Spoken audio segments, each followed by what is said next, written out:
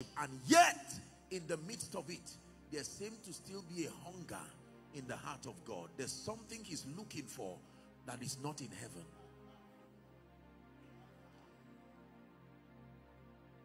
How could God be looking for something that is not found in heaven?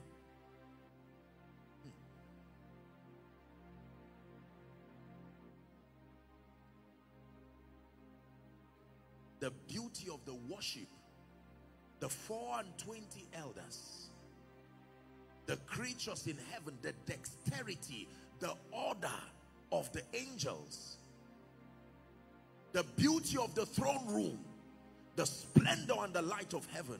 And yet in the midst of that worship, he would have cause to bow his head and say, there is more. There is still something I desire. Please follow carefully. We're dealing with hosting God. And then when he finally found man, the Bible makes a very fearful statement that every time he would come in the cool of the day, he would come in the cool of the day to find out, after giving that man dominion, after ensuring that he builds the habitation of that man himself, he still came to find out. When man fell, the first person who addressed him was that same God himself. Adam, I have come as usual. Where art thou? And Adam said, I heard your voice, but I hid because I was naked. And he said, who told you you were naked? They began a discussion. And then, as a result of the fall of man, please follow carefully, he was banished from the east of the garden, and he began to till the ground and live and experiment himself. The Holy Spirit had to leave him. Lost righteousness, lost dominion, and began to walk as a mortal carnal man. The administration of death through sin began to find expression in that man. Are we together? And yet, God in heaven took responsibility for that man's condition, even though he gave him a will. And again, you would hear the Bible say, God speaking, I have loved you with an everlasting love, and I have drawn you with my loving kindness. Never said that to any angel, never said that to any being in heaven. I have loved you, he says, with an everlasting love. I have drawn you with my loving kindness. God's desire to be with man. Usually this is what happens. God will give men instructions. From the nation of Israel, we see them do this again and again. And then they would violate his instructions and give themselves over through disobedience to their enemies. Is that true? And then the enemies would oppress them, and they would sometimes they would cry unto God, sometimes they would not even acknowledge that there is a God in heaven. And yet in heaven again, you see that restlessness will start. God will start searching for a prophet, searching for someone to say, look, just come back. He is not ashamed to show how vulnerable he is about this man. Satan sinned. There is nowhere in the Bible where a discussion came between God and Satan for reconciliation. No. There is no discussion in scripture that the 1/3 of the angels that fell, God said, all right, God, I am love. Love gives, love forgives. Let's talk. But man,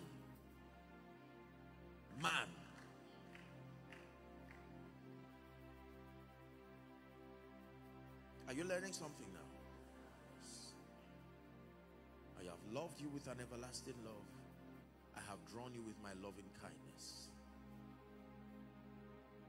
A time came when Jesus now was to come. It was only in the life of Jesus I saw excitement when you know that the end is disaster. You are coming to die, and yet you come with joy. Jesus left heaven and came with joy. And when he was born, listen, look at the rigorous process. Leaving his throne. I hope you know that Jesus was not a servant in heaven.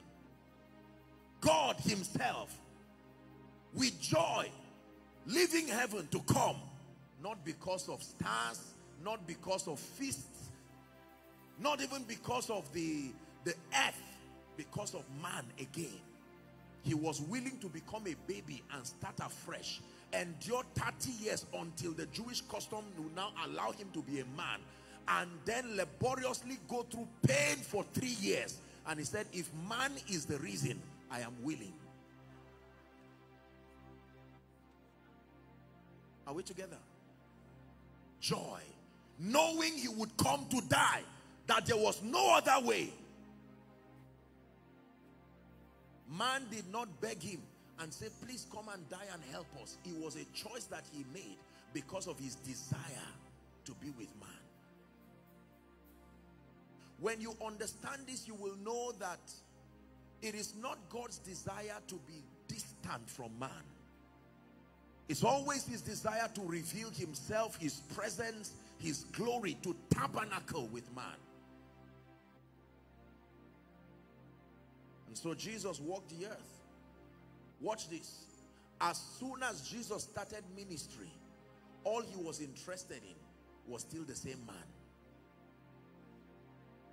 His first assignment was to look for men. And he said, follow me. Follow me. Men, I'm interested in you. I want to make you. His entire 33 and a half years was about men. Not even himself. Men.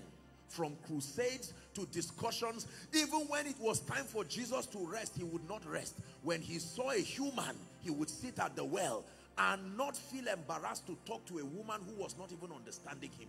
What was it about man that he didn't seem to have the ability to resist? Man. To the point that even when he was on the cross, he still did not keep quiet. He was talking with men. On the cross.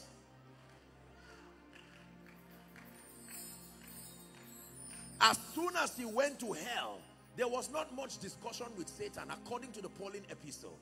He was there, defeated Satan, and was interested in men. The Bible says, Apostle Peter was teaching us that in hell, he ignored Satan when he collected the keys and went to men, preached the gospel to them, and said, this is why I came, follow me. Men. It's in your Bible. The Bible says when he resurrected, he came out, all saints, is that true? Who were in Hades, the place of the dead, that they came out with him and filled the streets in Jerusalem. Here's how David puts it. What is man? Because I suspect there is something in man that man does not even know. So what is man? That you are mindful of him, nor the Son of Man that thou visitest him. What is in man? Listen, if you hold a checkbook and it looks like a piece of paper, and anytime I'm coming close to it, you react, it tells me there is something about that checkbook that I may not know. Anything that touches man seems to get the attention of God. Could it be that there is something in man that man does not even know? What is man that thou art mindful of? Do you know the entire Bible is not just about God alone, but it's about God and his love towards man. Man. When Jesus walked upon the earth, whenever he reveals the Father, he reveals the Father for the sake of man. And then here's what he had to say. He said, I go to prepare a place for you. And when I go and prepare that place, he said, I will come and take you, so that where I am, there you may be also. His desire for oneness, his desire to come close to man. So we know for a fact, according to scripture, that God does not pride himself in being distant from man.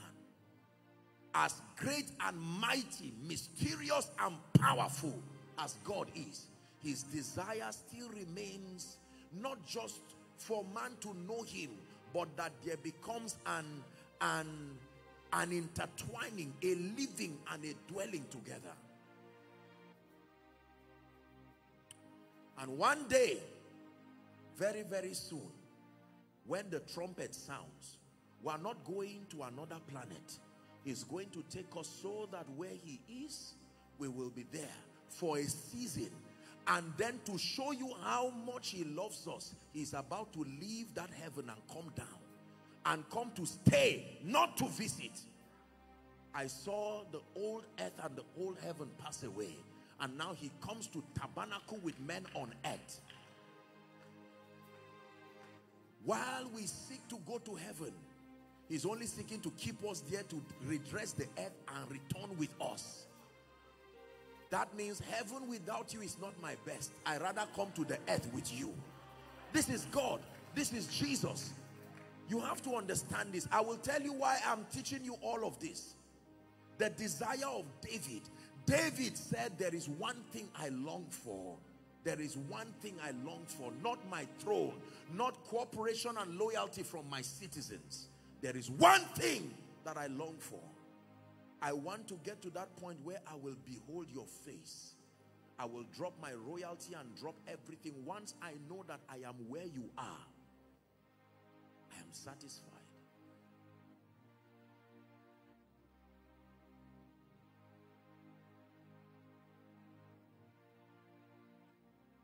So many believers want to experience the reality of the presence, the glory, the grace, the power of God. So many preachers, so many individuals, even cities and territories.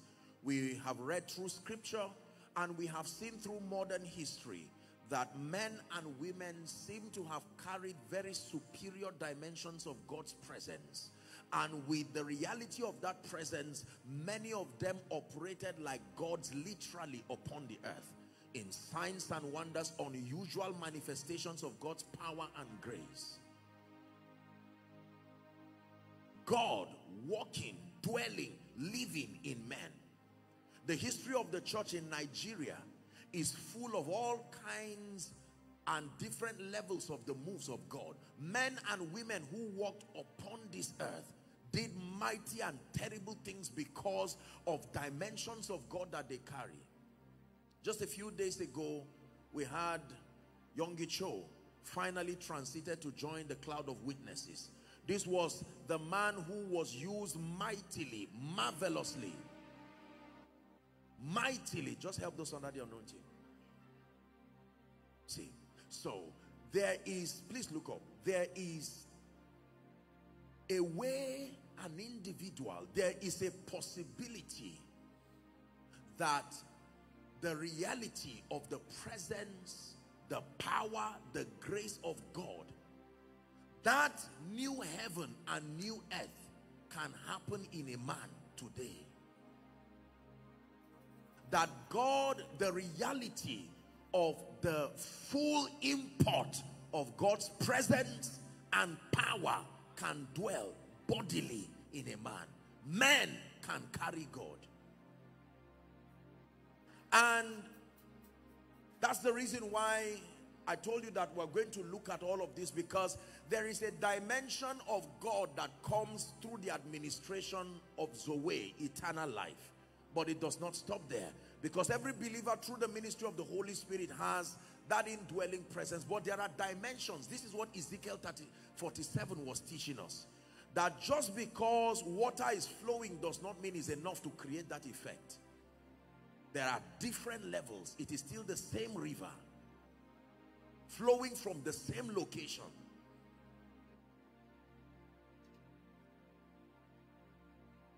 And I began to search. I began to study diligently what were the factors responsible for this manifestation, this godlike power that certain believers, certain humans seem to exhibit. There are men upon the earth, and there have been men from scripture who manifested certain realities that are not affordable in the world of ordinary men. The possibilities that came from their lives, it was clear that they were not alone, and they exhibited godlike qualities. The Bible says men whom the earth was not worthy of. He archives them in Hebrews 11, and yet he says that they without us will not be perfect. That means there is still another one coming. There is another episode coming. Once upon a time, an apostle, a viper beat him, and they said, you must be a sinner. The gods have come to judge you. And ordinarily, he should die immediately. And Paul said, no, that's all right. There is something that we carry. Now, to our generation, this thing sounds like parables, but it is true. They called the apostles Zeus and Hermes. These were Greek gods, men who were not Christians. They looked at them and said, we don't know what you are, but one thing we know that you are not is you are not human. You are not a pure human. You are a human plus something. And they were right. The Bible says that the earnest expectation of creation is not waiting for everybody. It's not even waiting for humans. It said it's waiting for God to reveal. I think there's a version that says so. That the earnest expectation of creation, King James says, is awaiting the manifestation of the sons of God. One version says is waiting for God to reveal those who his sons truly are. Are we together? There is an implication to our oneness with God. But if we do not understand the principles that govern hosting these superior dimensions of God's presence and glory, we will keep speaking, we will keep confessing, but the reality of that divine life, the reality of that oneness may never find expression in us. And this is what brings glory to the name of the Lord. That all and sundry will look at you, and even though they are seeing a man, what is coming out cannot be produced by men. When Jesus walked upon the earth, they knew him as a young Nazarene, Mary's son, Joseph's son.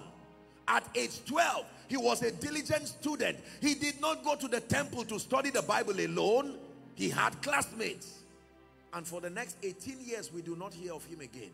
The next time he comes, a prophet is baptizing people to search for this mysterious one who is God living among men. Then he sees Jesus, and here's what he says: behold the Lamb that takes away the sins of the world. He baptized Jesus, and the Bible says the heavens opened and the Holy Ghost came upon him. Watch this now. Until then, he was Jesus, the son of Mary. Jesus, the word that had become flesh. But the Holy Spirit came, rested upon him, and he became the Christ of God. And from that time, he was led of the wilderness to be tempted of the devil in Matthew chapter 4. And then the Bible says he returned in the power of the Spirit. And they did not see the Nazarene ever again. The next person they saw was a sign and a wonder. One level of godlike manifestations. The only person they could relate to the results of Jesus was God. The God that their fathers told them about. He went and he saw a woman who was oppressed with fever, Peter's mother-in-law, and he merely picked her and said, look, go and cook for us. As simple as that. Mighty manifestations of power. 5 loaves, 2 fish. He gave thanks. He said, don't worry, heaven is here. Go ahead and share it. Water that he turned to wine. We sing about it, but if it happens here now, we are going to run away. Is that true? How about the widow at Nain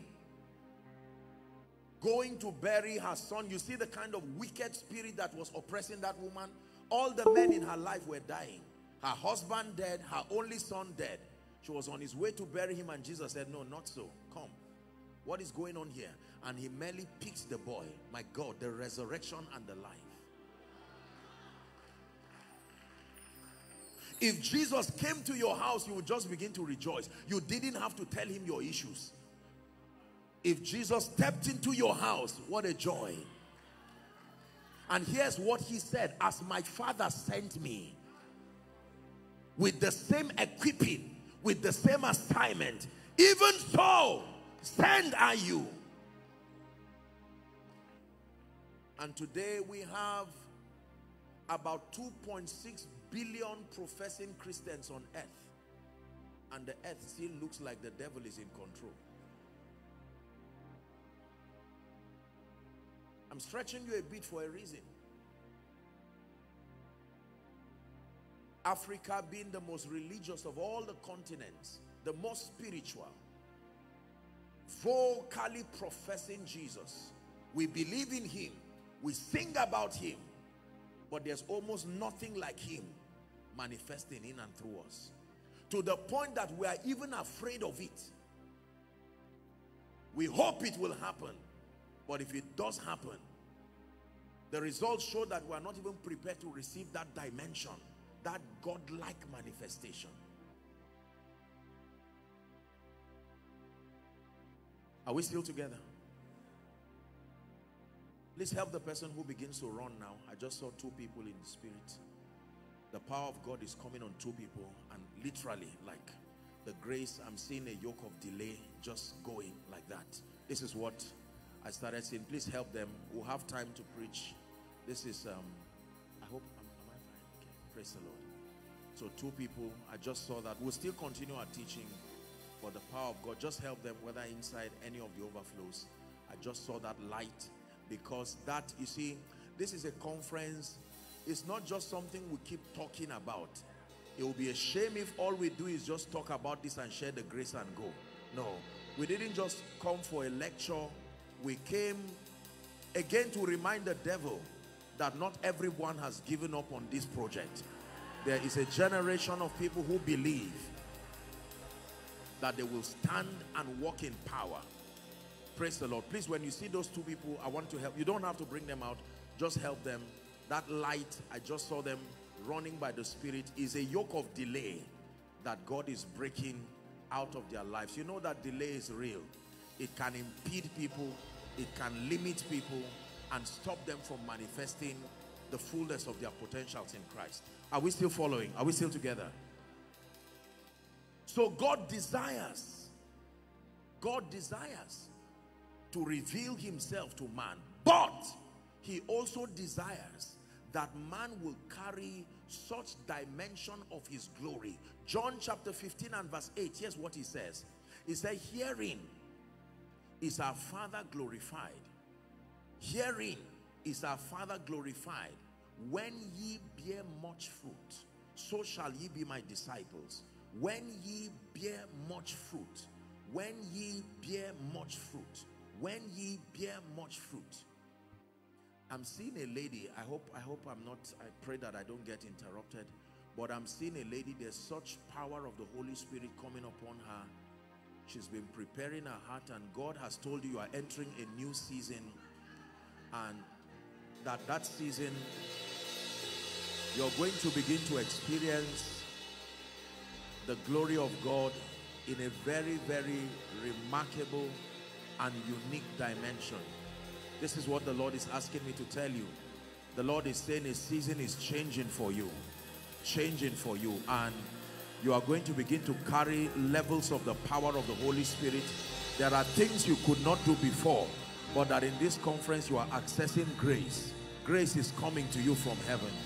This word is for a lady. I'm saying, of course, when God speaks to one, he speaks to all. In the name of Jesus Christ, who is the Son of the living God.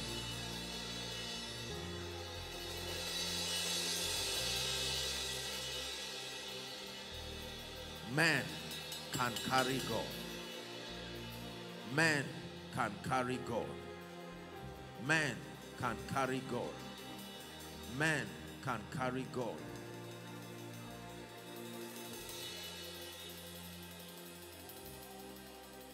Madam, the woman wearing green, please stand up. Lift your hands. I curse that spirit right now. Out of her now. In the name of Jesus, I declare by the Spirit of the living God that everything that oppresses you and will not let you and your family go free, I declare right now, be delivered, be free now, and be free forever.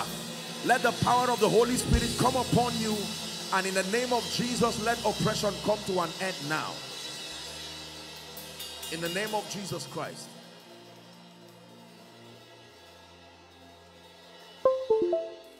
Men can carry God. I really believe that one of the things that God is doing in this conference is just activating. I sense that this church has been through a season of hunger and preparation. You can see that there are hearts that are already very, very open and prepared. I assure you one thing, your pastor did not speak over you for nothing. It was a word from the Lord. It was a word from the Lord. It was a word from the Lord. This gentleman wearing red with your hand on your face, stand up, my friend. The Lord is saying, I should announce to you, you are stepping into a new season of grace.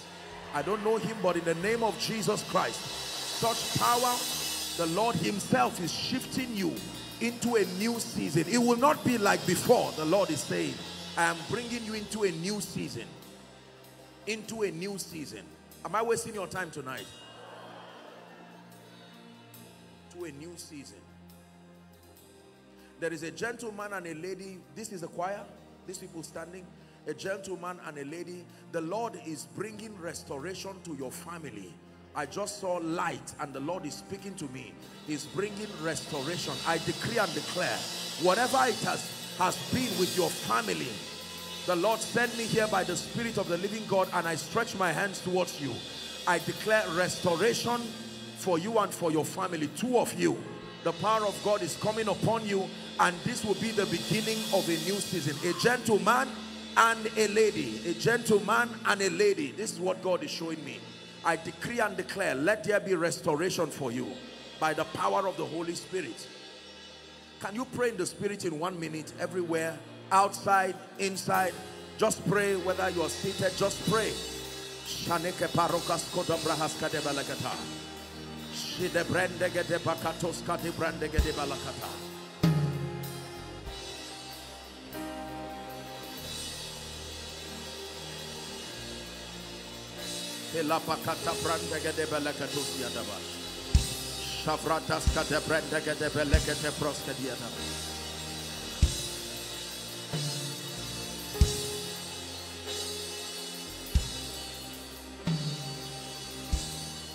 Hallelujah. Praise the Lord. Praise the Lord. Please sit down. We'll continue our teaching. I just saw light coming on a man. You are a pastor. I don't know where that man is, but I just saw light coming on him. Please let me just, it's not good to disobey the Holy Spirit in a meeting like this. Just be sensitive. I tell you, there is such glory. Listen, one of the things that you'll be learning in this conference is that men can carry their climate everywhere. You can stay with God and carry your spiritual climate.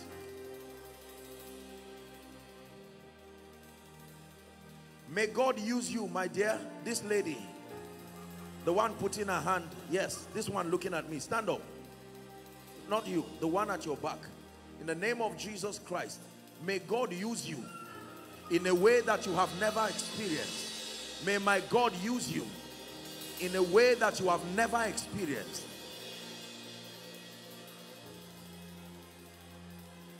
May God use you.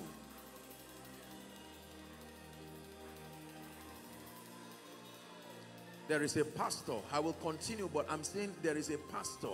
I'm seeing an impartation. You came here, there is, just that strong impartation. People have come here with hunger, genuine hunger of the Spirit. The power of God is coming on that man. I don't know where you are a man of God, but such glory. Your ministry is about to shift in the name of Jesus. It's going to be a new season for your ministry. You will see signs and wonders in a way that you will marvel and wonder. Is he a pastor? This man? Is that man a pastor? In this church? Where are you coming from, sir? I don't have a church, but I worship here. Okay, you worship here, but you're a pastor. You believe in the healing anointing?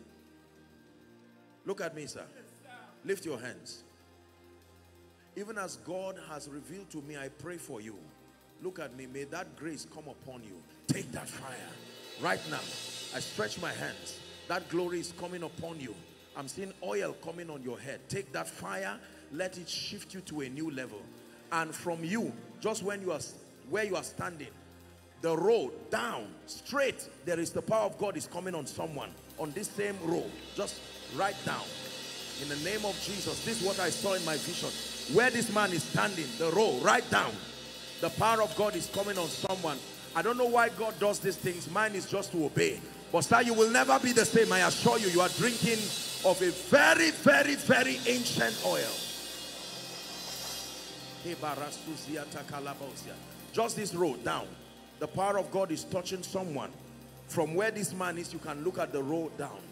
In the name of Jesus, may you never be the same. That oil from heaven is coming upon you and is shifting you supernaturally.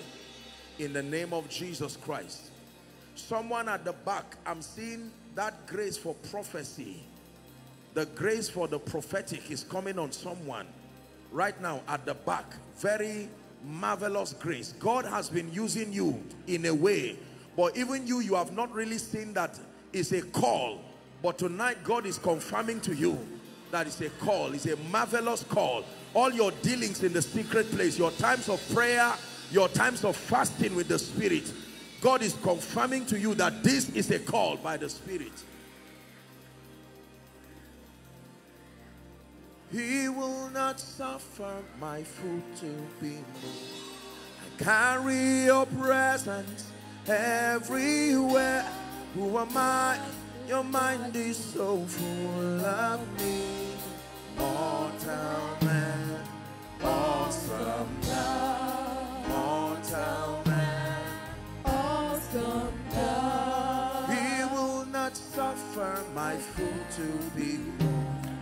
Carry your presence everywhere. Who am I? Your mind is so full of me. Mortal man, awesome God. Please sit down. Please sit down.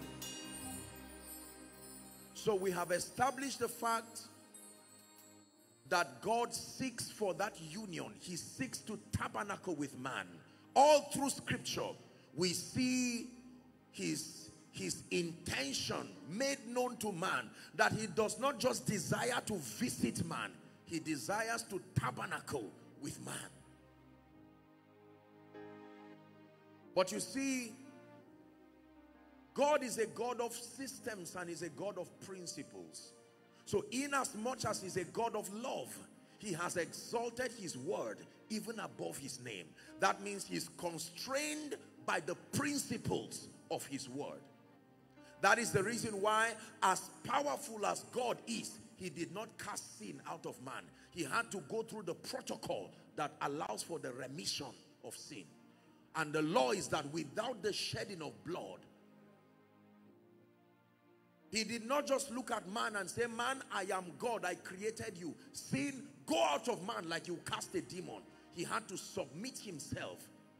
It took 33.5 years in the flesh for man's sin to come out of him, based on due process.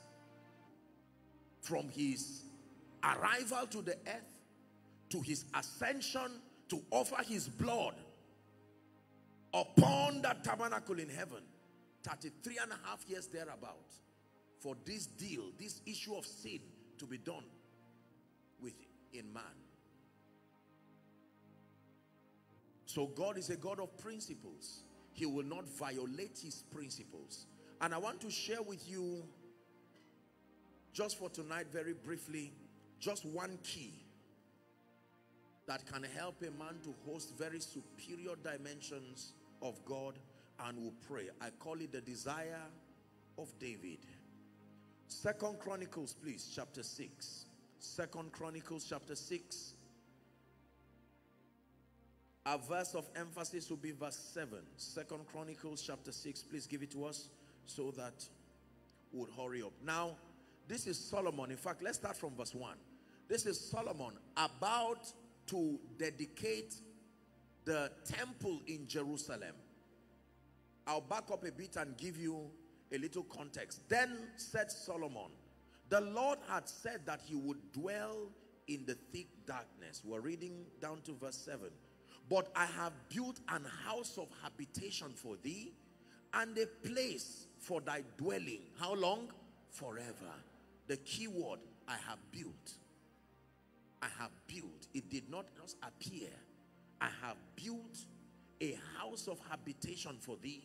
My intention is that it will be a place for your presence to dwell forever. Next verse. The king turned his face and blessed the whole congregation of Israel. And all the congregation of Israel stood. Verse 4. He said, blessed be the Lord God of Israel, who hath with his hands fulfilled that which he spake unto his mouth to my father David, saying, since the day that I brought forth my people out of the land of Egypt, I chose no city among the tribes of Israel to build an house in, that my name might be there forever. Neither chose I any man to be a ruler over my people Israel. Verse 6. But I have chosen Jerusalem, that my name might be there, and have chosen David to be over my people Israel. Verse 7.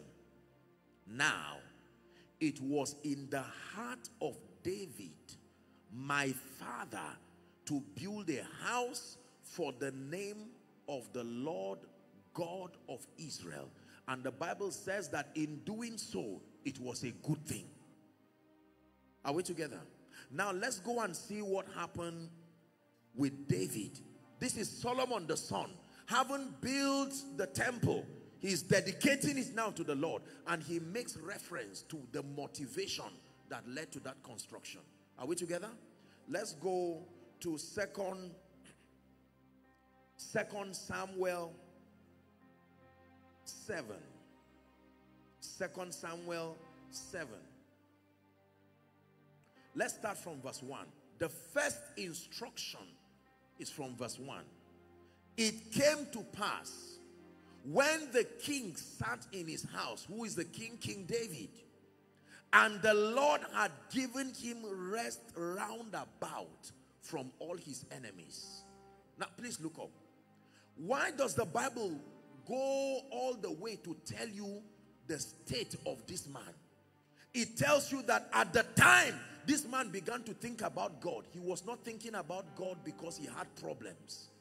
God, please keep verse 1 for us. God had given him rest round about. And yet that was the time he remembered God. When God gave his son rest round about, he forgot God. Until he regretted and documented his regret in Ecclesiastes. Are we together now? God gave David rest round about. Had no battles. Had no need.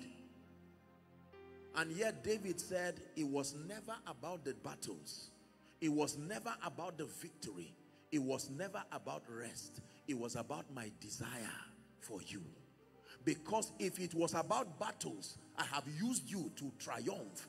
If it was about prosperity, neighboring kings have brought their bounty and their gold and everything. I am comfortable. I may not need you again.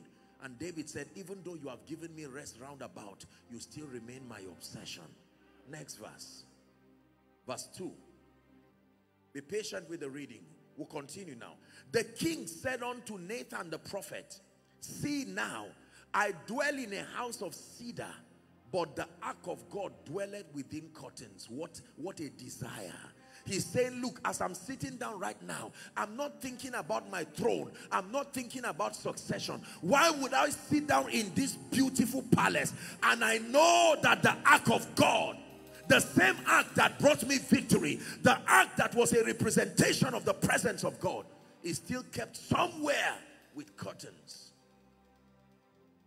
Verse 3. And Nathan said to the king, go, do all that is in thy heart, for the Lord is with you. There is something in your heart, even as a successful man. You are concerned about the fact that that desire and that longing in your heart, the longing that was there whilst you were a shepherd, even in the midst of all the achievements now, what else do you need? You are king. Enemies have been defeated. Your kingdom is experiencing peace. But David said, I still have a desire. There is a desire in my heart. My desire was never fame. My desire was never just to use God and find rest. I have found the rest. And yet, Lord, you had rest in heaven too, roundabout. And yet your heart was on me. Now you have given me rest. My heart is still on you. Desire. Pay attention. Next verse. Are we still following? Verse 4. It came to pass that night that the word of the Lord came to Nathan, saying, go and tell my servant David, thus saith the Lord, shall thou build a house for me to dwell in?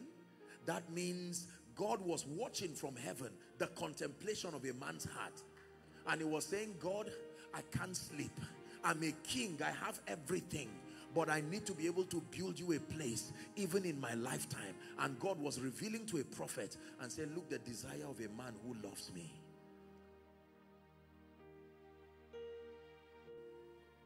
Verse 6.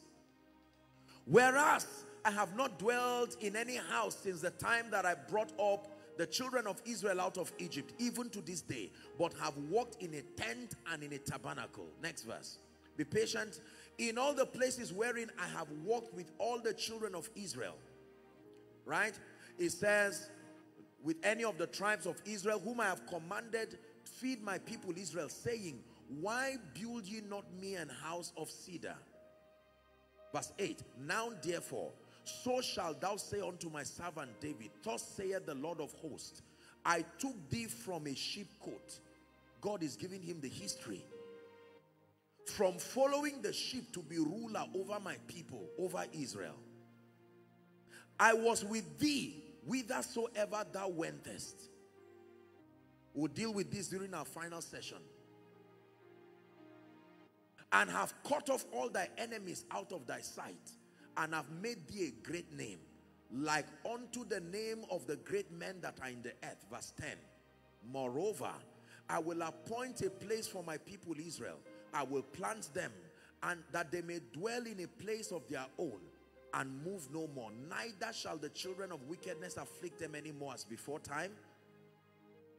And as since the time that I commanded judges to be over my people Israel, and have caused thee to rest from all thy enemies, also the Lord telleth thee that he will make thee a house. We're reading to 18. And when thy days be fulfilled, and thou shalt sleep with thy fathers, I will set up thy seed after thee, which shall proceed out of thy bowels, and I will establish his kingdom. Look what is happening to him. He shall build a house for my name, and I will establish the throne of his kingdom forever. I will be his father, and he shall be my son. If he commit iniquity, I will chasten him with the rod of men, and with the stripes of the children of men. But my mercy shall not depart away from him, as I took it from Saul. I will put away before thee, whom I will put away, whom I put away before thee, and thy house and thy kingdom, listen carefully, shall be established forever before thee. Thy throne shall be established forever. According to all these words, and according to all this vision, so did Nathan speak unto David. The last verse. Then went King David in and sat before the Lord and said, who am I, O Lord God? And what is my house that thou hast brought me thus far? Look up, please. David dwelt in peace, free from war, free from lack, and yet David had a desire. The desire was that God would find a resting place, that God would find a place to tabernacle in.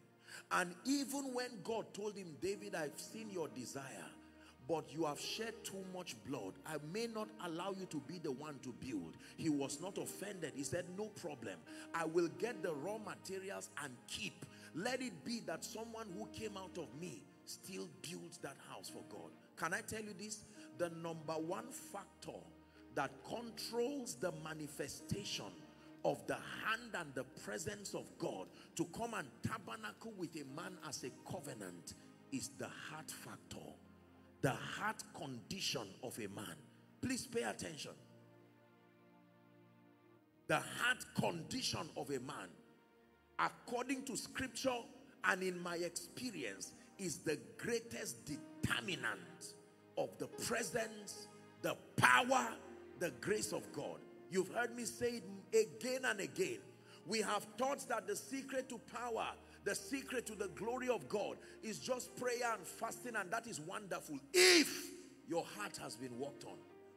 Every other thing in this kingdom finds its place when your heart condition is right. Can I tell you this? No matter the spiritual activity you are involved with, if this heart factor, if your desire has not been screened and edited, you may never host certain dimensions of God's presence and power. Herein lies the frustration of many people who are actively engaging in spiritual activities, but wonder why, in spite of everything that I do, I don't seem to be able to carry the level of glory that I desire.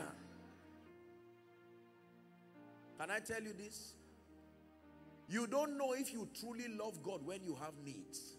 You know if you truly love God when your needs are met. That's why the Bible put that scripture there. David had found rest. Do you know what happens to a human when he finds rest? I understand you need God because you need to build. I understand your children are still in school and you need school fees. But there is something about the state of a man's heart when he has no need again. David, tonight, our assignment is to obtain grace from God. That impartation of the desire of David, it must come upon your heart, that you can look at wealth and riches. You have risen to the highest level in your profession, and yet you can come before him and say, there is still a desire, oh God. The same desire that was in my heart before I started is the same desire in my heart now. Please do not assume you understand what I'm saying. As simple as this is, if it is the God of heaven you want to walk with, you want to carry power and grace and presence, trusted with influence over nations and territories, beyond fasting, beyond praying, beyond spiritual activities, the heart of man. The greatest factor that invites God to tabernacle with man is his heart. Search me through and through till my heart becomes a home for you. Listen, the desire of David is one that has inspired me and changed my life. Why would a king who had found rest round about sit down and his if I were David, my contemplation would not be God, oh. May God forgive me, but who knows? Do you know what it means to find rest round about? You have estates, you have houses all over the world, you have accolades to your name, you have children who are obedient, succession is in place. What do I need you for again? David said, I have a desire. Prophet Nathan, you are a prophet. Help me tell God, I will not rest till I find a place for him in my lifetime. Lord, I will not rest till everything you have given me praise you, till everything you have given me reveals Jesus. Do you know, every time God sees men who are ready to give all to prove him how much they love him, they attract his attention immediately. Now you will understand John 14:21. Please give it to us. John chapter 14 and verse 21. John chapter 14 and verse 21. If you can see it and it's projected, can you read for me? Ready? Read, please. Let's do 23. Let's do 23. 1, 2, read.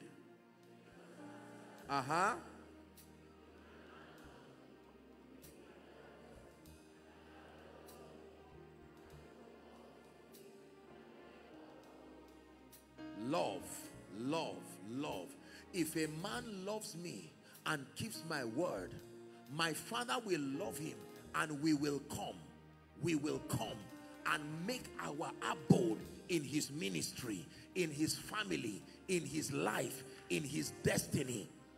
You will become a walking, living ark, carrying the presence of God everywhere you go. Then your life becomes a sign, your life becomes a wonder, first to you and then to everyone who cares to see. Can I tell you this?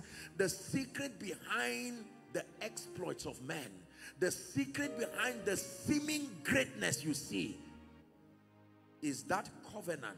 God has found hearts that in life and in death only live to glorify him. You may have heard my story. Many years ago, the Lord spoke to me and said, son, if you will let men see me, there is nothing I will not give you.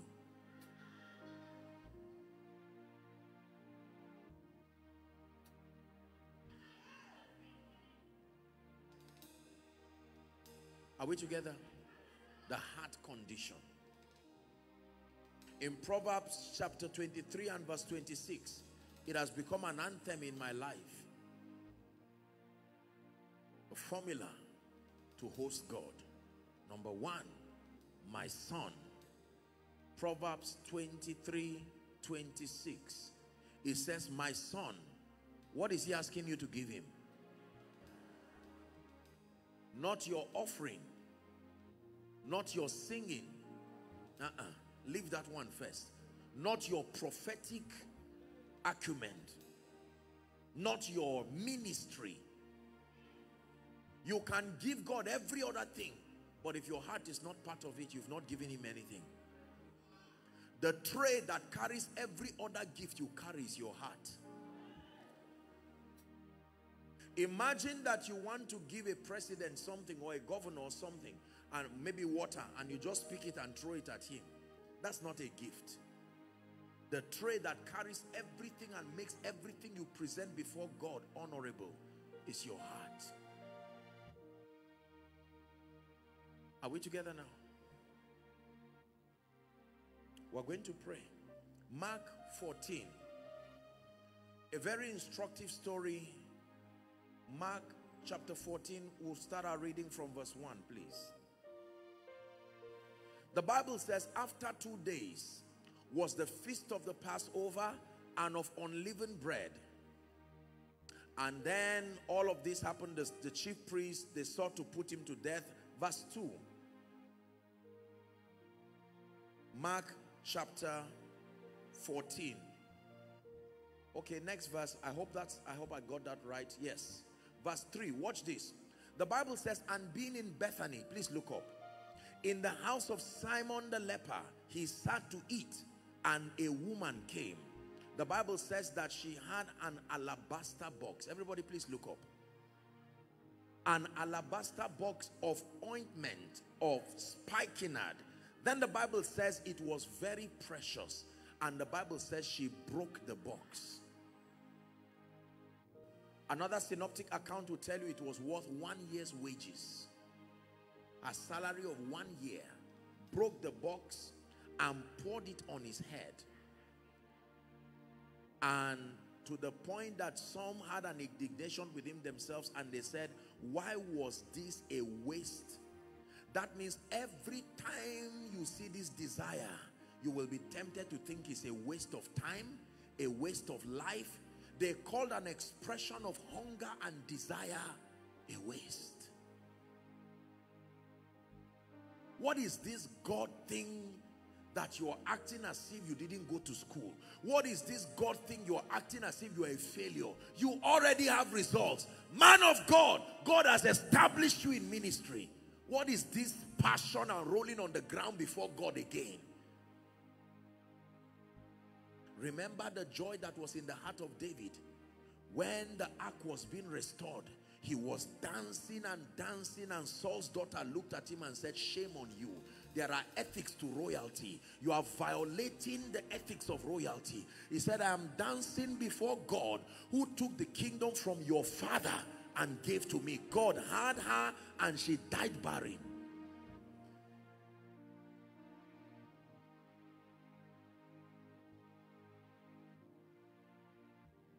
I have preached this message for as long as I can remember.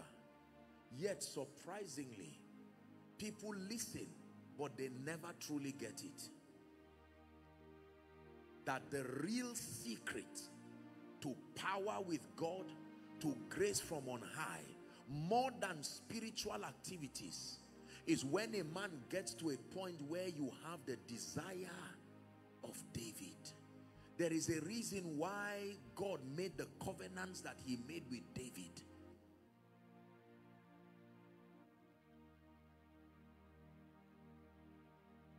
The heart factor.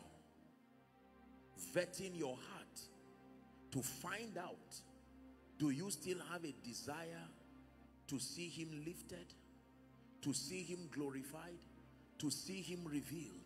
Do you have a desire for his presence? Most people want power. Most people want miracles. Most people want fame. Hello? Don't feel insulted.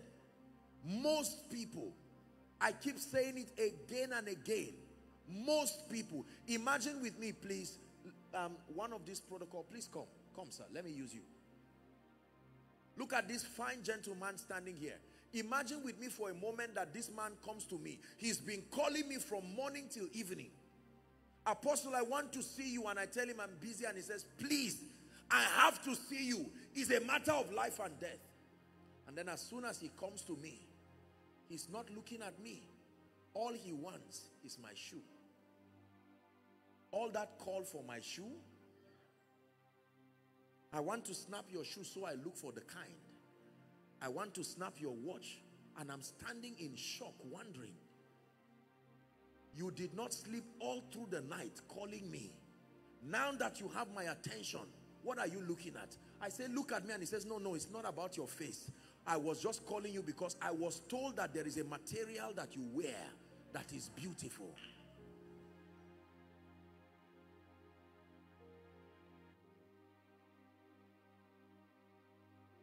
Lord, I'm not here to complain about my many struggles, for by your Spirit and your grace, I'm confident you'll suffer.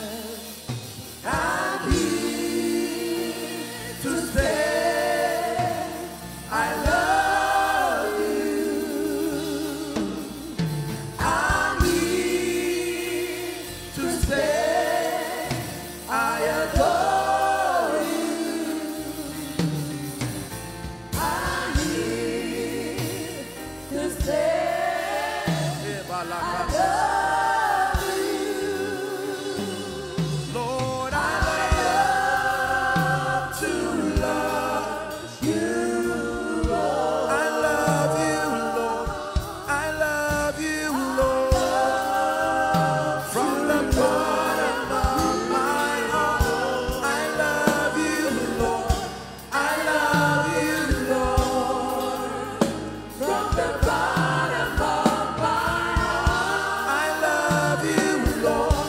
I love you, Lord. From the bottom of my heart. She carried her alabaster box. She broke it. I can waste it if it is before you.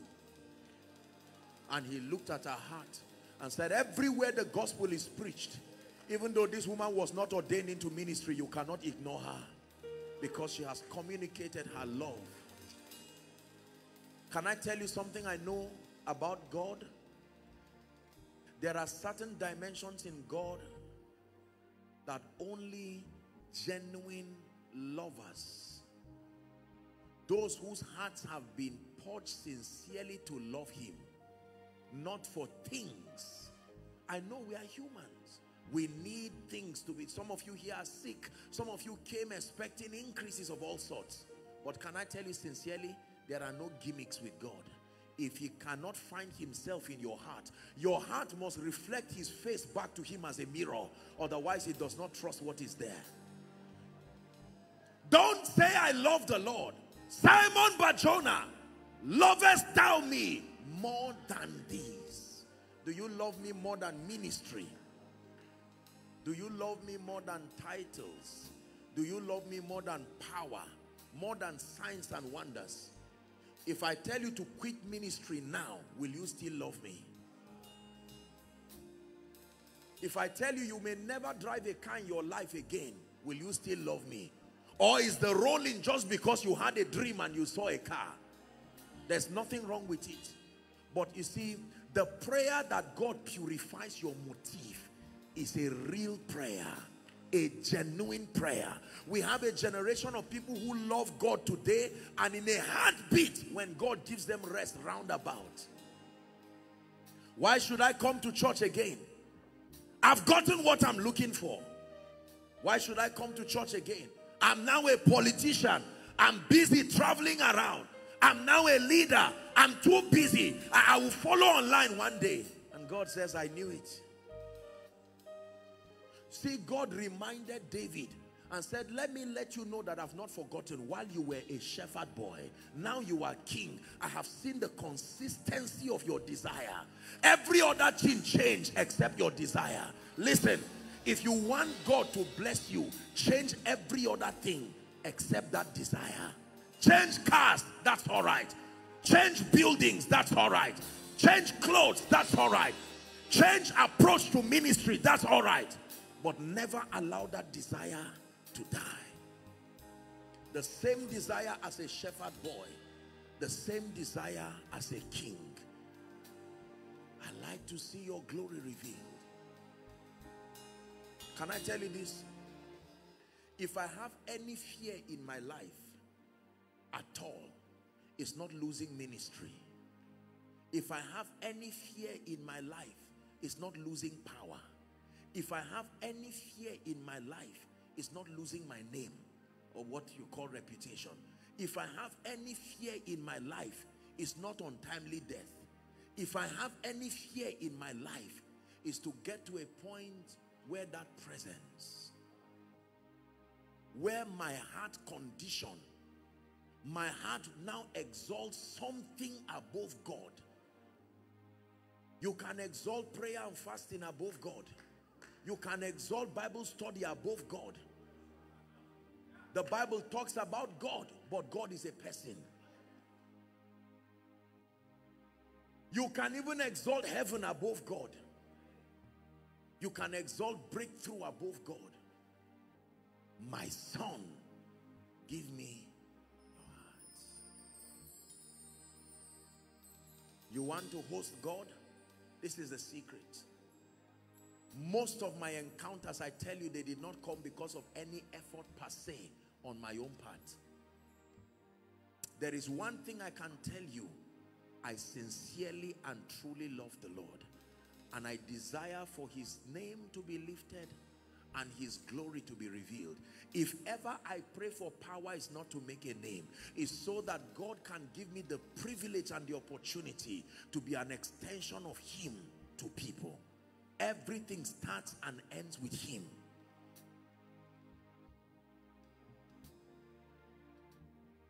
I love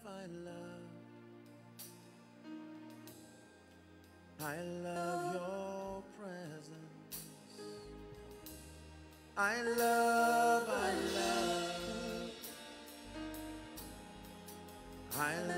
your presence.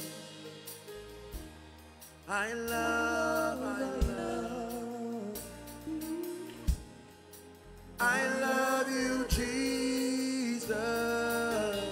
Listen, if I can get you to a point this night where you are willing to lay down all of the things that make you look like you love God, but in truth, there is an agenda that is locked up. Lord, I am tired of delay. There are yokes in our family. So they say if I fast, I get your power. Oh yeah, let me fast. There's nothing wrong with that in itself. But if that is what leads you, he will tell you, okay, take, this is what you want. And most people will walk away from him.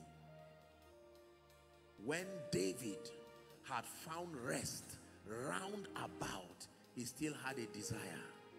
Lord, I cannot be sitting here and not build you a house. I know that you are God, you sit in heaven. The earth is your footstool. Yet, give me the privilege of bringing you close to find a place in my life. that in life and in death, you make up your mind that this thing is not just about church. This is not just about Christianity. I genuinely love you. And no matter what you give me, no matter where I go, my ultimate desire will be to see your glory revealed, to see your power revealed in me, and then through me to my world. If that becomes your desire, you have passed the first test that can truly grant a man access to host God, very superior dimensions of God. Otherwise, we will just wrap up a conference. You will receive miracles, you will receive many things, and recycle your frustration back to another 1 year, seeking for something that only the size of God can feel. God put a realm called eternity in the hearts of man, and only his size can feel it. A car cannot feel it. Degrees cannot feel it.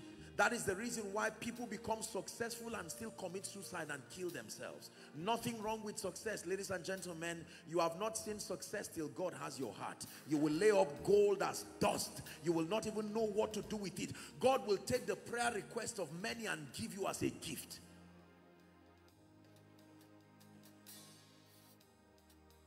I made up my mind. It was a vow and a covenant with God. I said, Lord, if there is anything, whether ministry, power, if it has the ability to make me lose that presence, if it has the ability, I rather not be known in my lifetime, and yet my love and my passion for him, my desire to see him revealed, remains unchanged.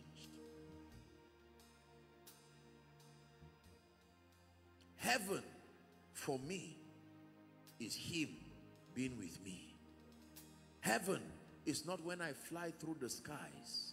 No, if he's not there, I don't want. If he changes his location to hell, then may I never go to heaven again. It is not about the location, it's about the person. It's not about the throne, it's him who sits on the throne. If the throne is empty, what should I do there? I have no business with the throne. You have to understand this. If he's not in the church, may I never have anything to do with church. If he's not in ministry, may I have never have anything to do with ministry. If he's not in my prosperity, may I have nothing to do with it. He becomes the epicenter of my pursuit, that I desire him more than life. And he says, this is for me. Let's go to the next level. Can I be sincere with you? I apologize if I sound harsh, but many of us, I can tell you the reason why you are unable is not because the devil is so powerful. It's because there is a corruption in the sincerity of our heart. This heart thing. You can fast for 40 days and from day one, the heart is already corrupted. You will enjoy the mercy of God. But I tell you, if it is heaven you want to host,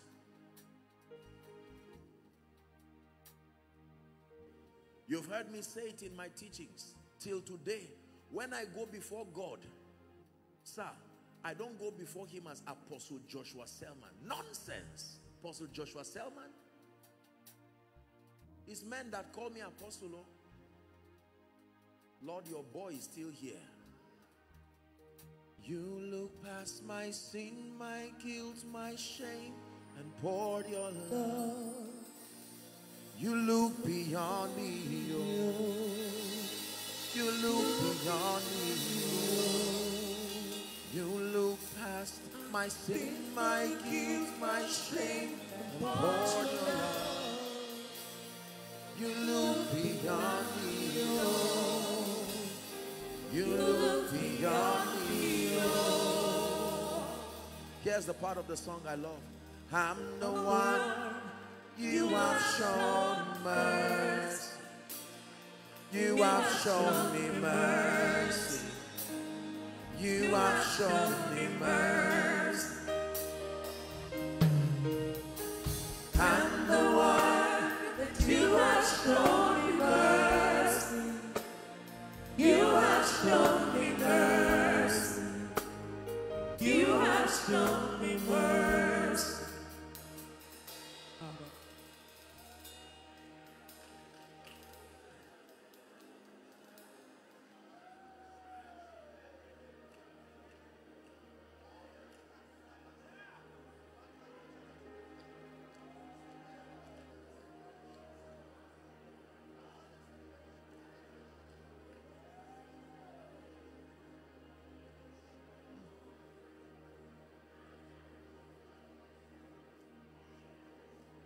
You want to host God, you must love him. You must desire to see him glorified. Not self, not ambition. Jesus revealed, Jesus glorified.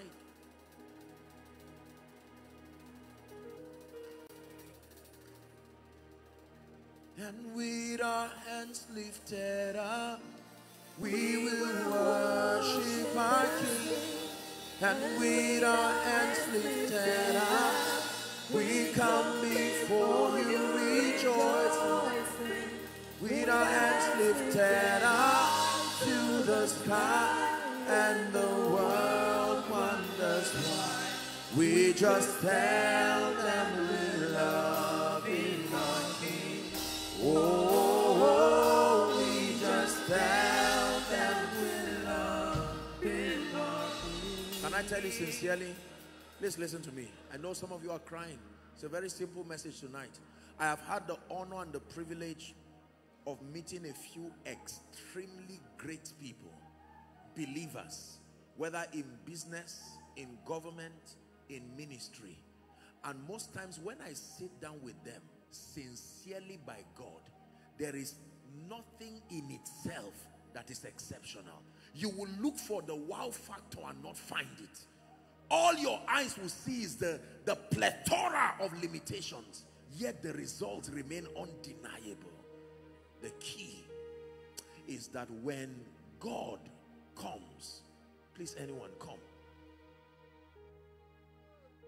When your heart becomes genuinely right with God and he comes to hold you and say, let's go, your life becomes a wonder. Please listen to me. You will be seeing a mountain and come close and not see it again, because there is a hand that picks that mountain. And men cannot see the hand, so they think it's your hand that lifted it. When God decides to come and stay with a man, Moses understood this. He said, do not let us depart from here. If your presence, we still have our weapons of war. Don't let us depart from here. We'll only embarrass ourselves. How will they know that we are different? He said, my presence will go with you. Not my presence will visit you. Moses knew it. My presence will go with you. And I, by that presence. David said, cast me not away from your presence. Cast me out of the throne, I agree. But cast me not away from your presence. It says, don't take your Holy Spirit from me. Can I tell you this? Please look at me. If you lose money and you still have him, you did not lose. If you lose ministry and you still have him, sincerely, you did not lose. But no matter what else you have, if he's not there, you lost. Oh, you lost. It's only a matter of time. You will know that his presence is what controls everything. I have come tonight to help you understand the spiritual protocol that governs hosting God. And one of it tonight is this heart condition that I call the desire of David. I desire you more than things. I desire you more than rest. I desire you more than money. Can I be sincere with you? This is the grace and one of the mysteries that has kept your precious pastor, the man of God, 20 years. With all that has happened, I sat back there and while I was watching, I said, this is my message. When you see results that humans cannot produce, you know that God was involved in it. And I am telling you that you don't, it's not a parliament that calls him to come. You don't vote him to come. Your heart condition is the magnet that draws his presence to you. There are magnets that are weak. They may not be able to draw much, but there are magnets that are powerful. They can lift cars. You can use them and lift cars. Your heart is that magnet. When you love the Lord, you can sit down and an anointing will leave a conference somewhere and come and meet you in your room. While you are there saying, Lord, I may not have all it takes to serve your purposes, but if for any reason you can find a vessel in me, I am available. And that anointing will leave a conference and come and meet you in your room. Some of you are crying because God has been showing you this message in dreams. You have not been understanding it. God is saying, it's not that I cannot lift you. It's not that I cannot open a door for you, but your heart condition. Many times I restrict my blessings to preserve you, because as it is, if you find rest in this condition, you may not even be a Christian again. Have you not seen people who were workers in church and God just lifted them? They went abroad and they came back like demons.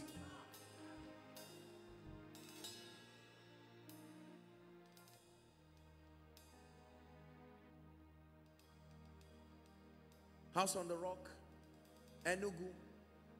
One more time, the Lord is speaking to you. Don't just lift your hands, lift your heart. Lift your heart.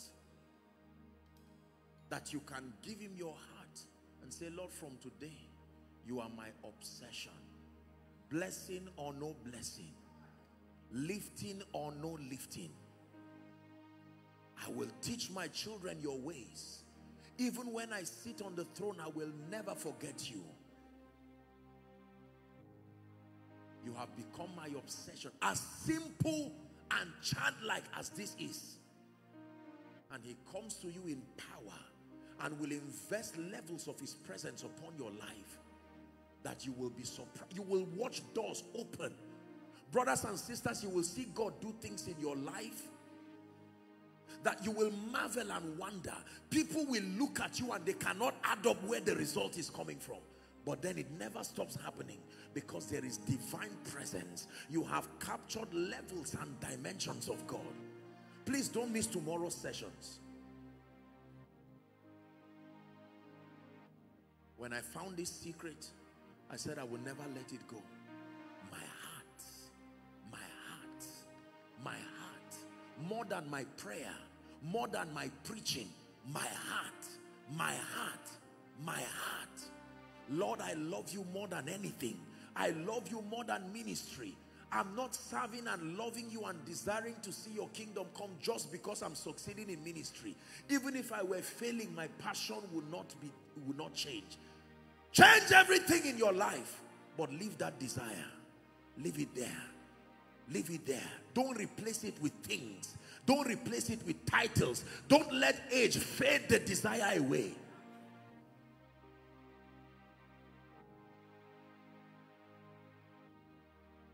Are we blessed? Behold, I stand at the door of your heart and I knock. If you are interested, I stand at the door of your heart. That's the part I'm interested in. I'm knocking. What is he doing at the door of your heart? If you choose, you can open the door and let me find space. But if you think your heart is full and you are too busy, I am patient, I can let you be. But you can open that door and I can come in, and you shut that door and I will eat with you. He was talking to John. John the Revelator was archiving what he was telling the 7 churches. Behold, he was not talking to 7 unbelievers. He was talking to 7 churches. I am still looking for your heart. It's not new birth. This is not giving your life to Jesus. He's talking about a deeper and a richer experience. Apostle, but I've been born again. That's not what I'm talking about. He's still standing at the door. We're going to spend 10 minutes praying. Please don't be distracted. And the prayer is a prayer of surrender. Lord, impart upon me the desire of David. The desire of David. The desire of David. the desire of David according to Psalm 27. Please give us Psalm 27 and verse 4 as we pray. All the overflows outside, following online, we're about to pray. One thing have I desired. You have desired many things, but leave all those desires. One thing have I desired of the Lord, and that will I seek after, that I may dwell in the house of the Lord, and to behold you all the days of your life. Are you ready to pray? Please lift your voice. Cry to the Lord. This is you and Jesus for the next 5-10 minutes. You and Jesus, your maker, the one whose presence you want to see manifest in your life.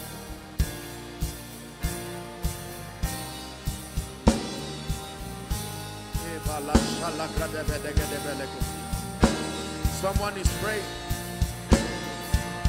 Someone is praying. Let it be from the depth of your heart.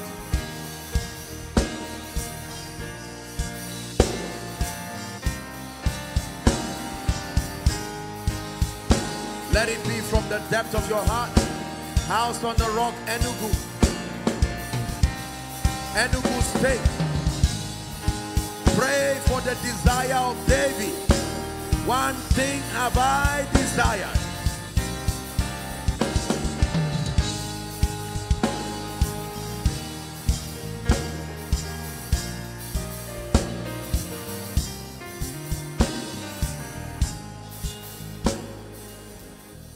Are you praying? Please pray. Don't be tired. Take it serious.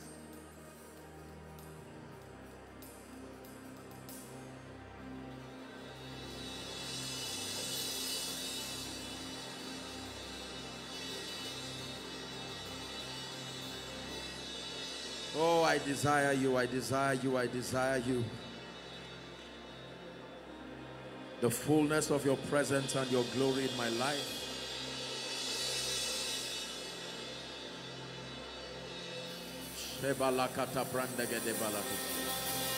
Someone is praying.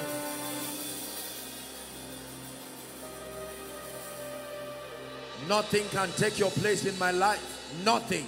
Absolutely nothing. Dethrone every idol. Idols of achievement. Idols of vain desires.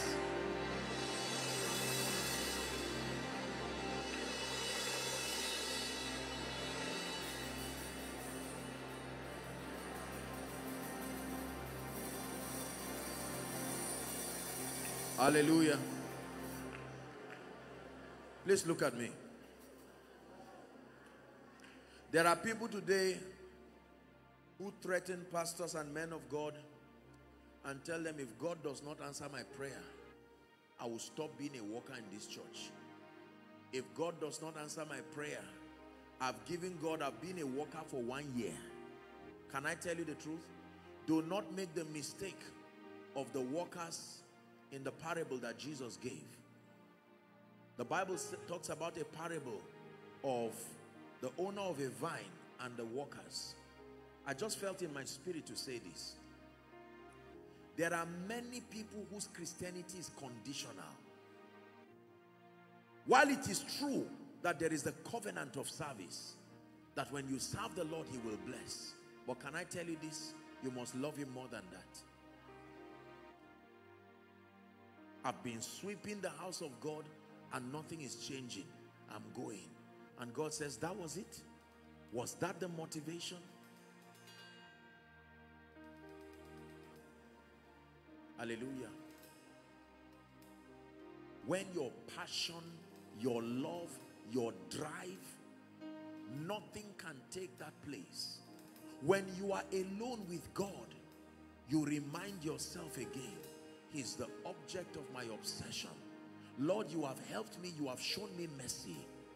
But regardless what happens to me, good or bad, one thing for sure is I may change every other thing, but not you.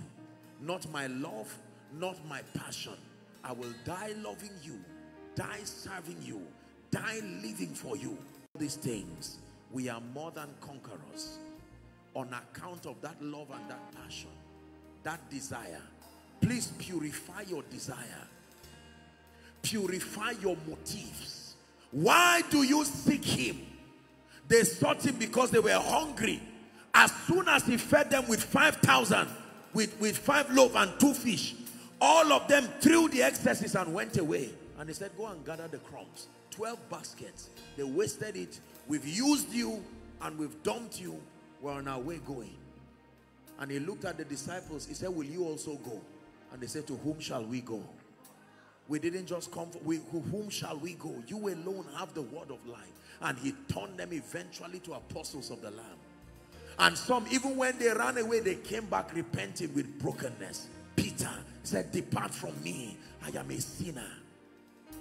Simon Bar-Jonah, he said, John 21, lovest thou me more than this? He said, yes, feed my lamb, then feed my sheep, then feed my sheep. If you will let men see me, there is nothing I will not give you. Can I tell you sincerely, I stand before the God of heaven. There is nothing in my life today that I cannot surrender to prove my love for Jesus, my passion for him. I love him more than that. And my assignment tonight is to impart upon you that desire of David. I don't know how God did it in my life, but it's my prayer that what he did to me, let it happen for someone in this place this night. In the name of Jesus, that no amount of money, no amount of lifting will ever make God look like a nuisance in your life. That you will not just carry him like an extra luggage. That divine presence, you will love the presence of Jesus more than power, more than ministry. If that happens to you, then you will also get the blessing of David. Don't claim the blessing of David. The blessing of David is dominion, to find someone to establish his kingdom.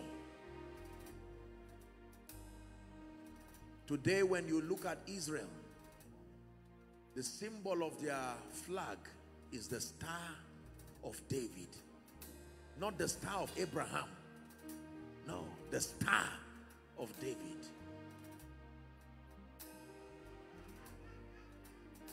The star of David. Listen to me. It was on the strength of this that I started having encounters. It was not just fasting and prayer. Many of the encounters I've had today that have changed my life, it was God coming to me.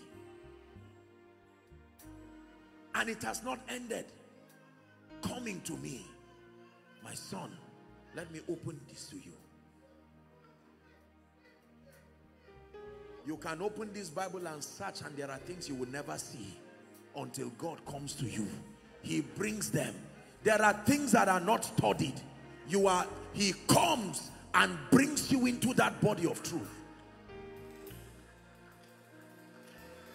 You know, it's easy for men of God to want to take pride in things like this, to make it look as though it's our doing. It's not true. There are some things that only God comes to pick you. Signs and wonders. This grace for signs and wonders that you see, brothers and sisters, I don't think I would have had the strength and the stamina to go through it and get it that way. With the sincerity of my heart, loving Jesus. And here he comes again. He promised that if you love him and you mean business with him, you will find him. You can find God and you can host him. And a generation can know that you carry him. I pray for you. In the name of Jesus, who is the Son of the living God, that every lukewarmness, please just help those under the anointing, and everything that has stolen his love, stolen your passion. Some of you, when you started with God, you were not like this. But right now, you have thrown everything that is God in your life. Just the routine of church. Sunday, in and out, but your heart is no longer with him. He's speaking to you seriously. There is need for that restoration, because in this end time there are mighty things and marvelous things that God is doing in men and through men to the nations, but he needs people who love him sincerely. Please look at me. I just sense in my heart to use this opportunity and make an altar call. Can I do that? I'm going to make a very serious altar call right now before I pray. Within this auditorium and all the overflows, there are people, whilst you were hearing me speak, the Holy Ghost began to speak to you and say it is time to make things right with Jesus. Now, I can't force you. You are the one. You can sit down and share the grace and go back. But this conference was so put by your man of God, because the Lord is giving someone an opportunity to restore that love and that fire. For some of you, you've been around the things of church, but you have never truly taken God seriously. I'm going to count 1 to 5. Wherever you are, those outside, you may not, maybe you may just move to your screens outside for the sake of space. But those within here, if you belong to that category, as I count 1 to 5, honorably, I'd like you to run and come and stand here. 1, run like there's fire on the mountain and come and stand before Jesus. Lord, I'm tired of this. Give me a new beginning.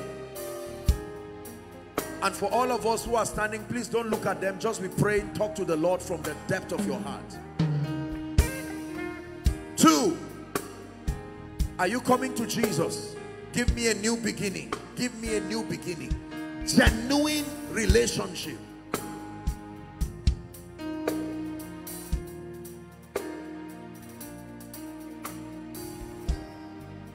3, someone is running to Jesus. Don't be distracted. The few minutes that we have, don't waste it. These are moments of destiny. If there's no space, just stand at the aisles while we pray.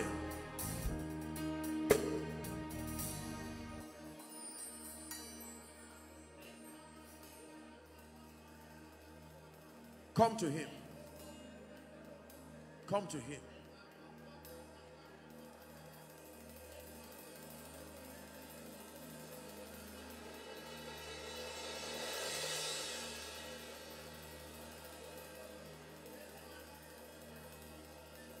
Four. One more count and we're done. If you're still sitting, please rush and join them.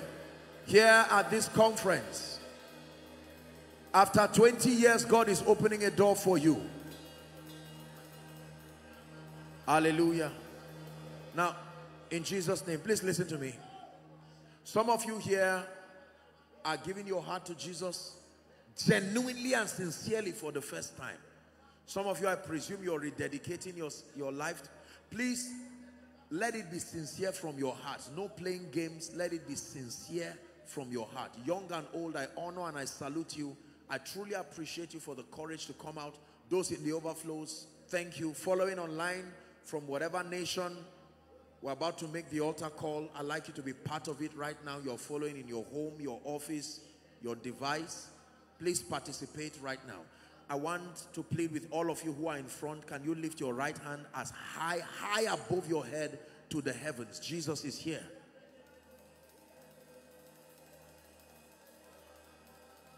I'm about to lead you to pray a prayer, and I want you to pray it sincerely. A miracle happens when we pray. A miracle happens when we pray. More so when we pray in faith.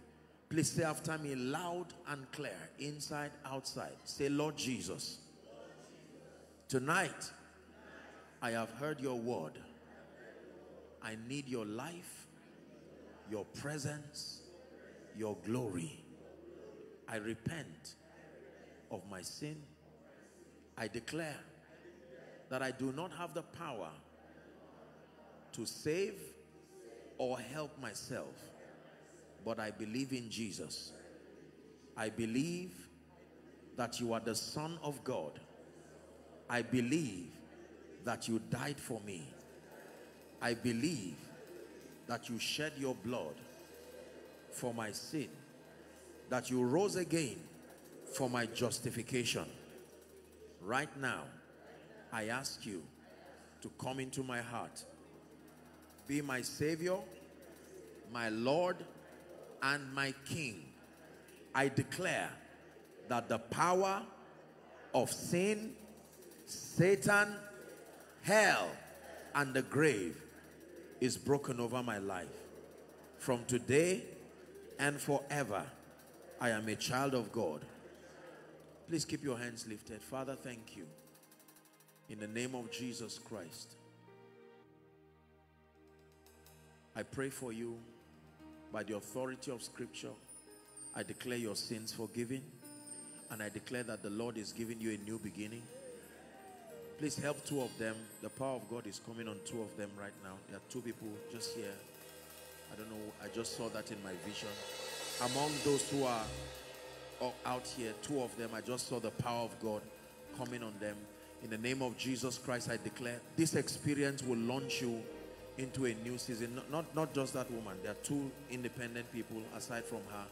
The power of God is coming on them. In the name of Jesus Christ, I pray for you that the Lord himself will use you mightily.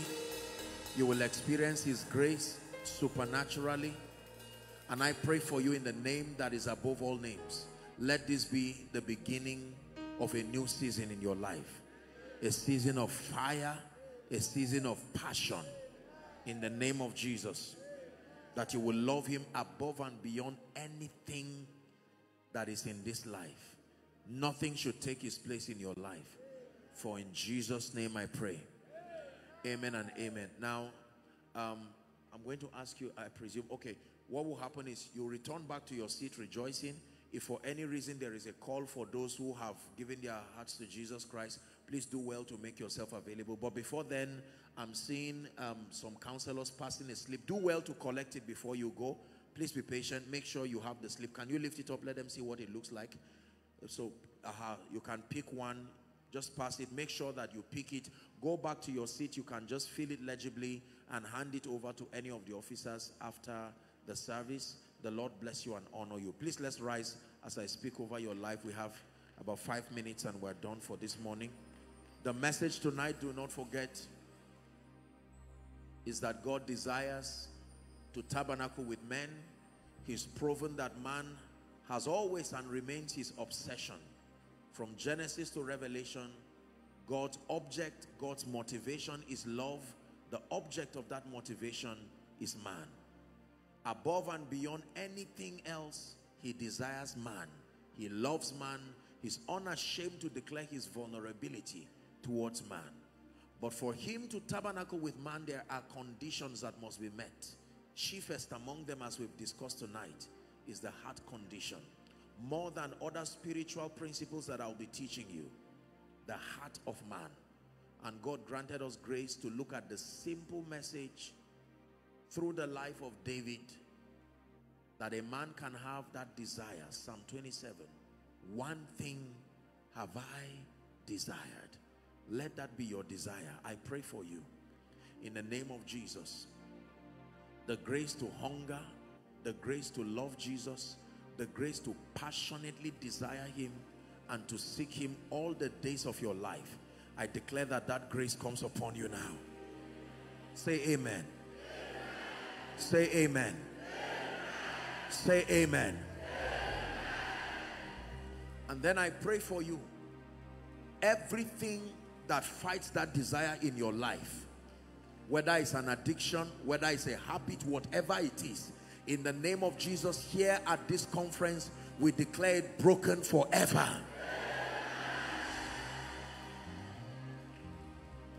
Any wrong association that fights that place of Jesus in your life, every wrong pursuit that attempts to fight that place in your life, in the name of Jesus, you are set free from such associations. And I pray for you. May the Lord reintroduce himself to you. In visions, in dreams, through scripture, may you have fresh encounters In the name of Jesus Christ. From now and all through this conference, I declare fresh encounters. In the name of Jesus Christ. Now, just a counsel in 1 or 2 minutes, and then I'll be back to my seat. Let me give you an advice. All through the time of this conference, may I request, advise, and strongly suggest that you remain very spiritual.